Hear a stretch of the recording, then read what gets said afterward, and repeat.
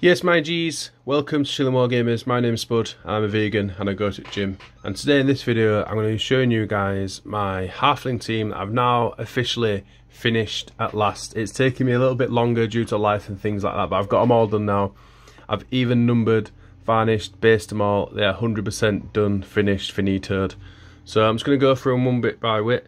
So here we go. This is one of my runner guys. I've done a little clock on him, done the pupils on his eyes, everything. It really turned out really nice. I use Geek Gaming stuff to do all the basing. So make sure you go check them out. And I use the flock as well from them. Here's another tubster. Did a gem on this guy instead, just to make him look a little bit different to the other one. And I love the teapot.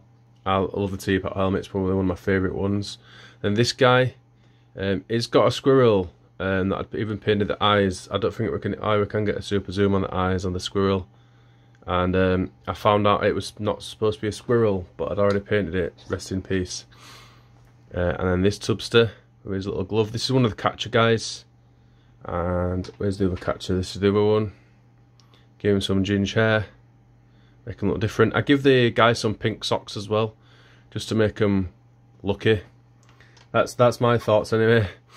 And then you got these guys holding the balls. But yeah, they've come out really cool. I really like them. I've really enjoyed painting them from start to finish.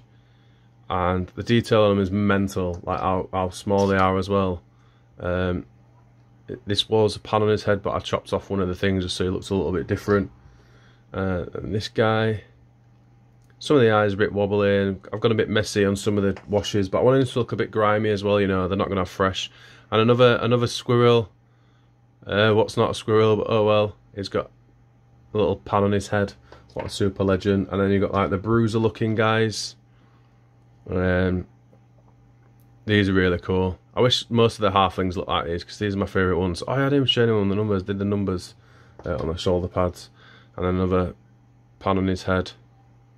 Just got this guy done. Did I draw the numbers on the backs on some of them? Yeah, I did the numbers on the backs as well.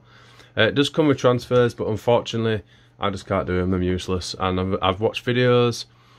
People have shown me and I just can't do them. So this is Crumbleberry. This is one of the star players. I need to do his counterpart Grack. But yeah, so they're looking super awesome.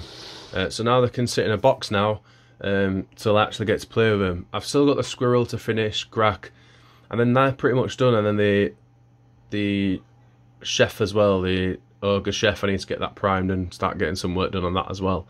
So yeah, this is my showcase thing of my halflings. So as always, thanks for all your support so far. I probably will do another video in like a week or two, because I've got the treatment to build and do as well from the last video. So thank you everyone so much. My last video, again, like another 4 or 5 subscribers, so just keep making sure you're sharing it with your friends and liking and commenting below, because it does help a lot with the channel and it does make us grow with all the algorithm YouTube stuff. So thank you everyone, stay safe, love you all, please, and don't ever forget to wear your seatbelts. Bye!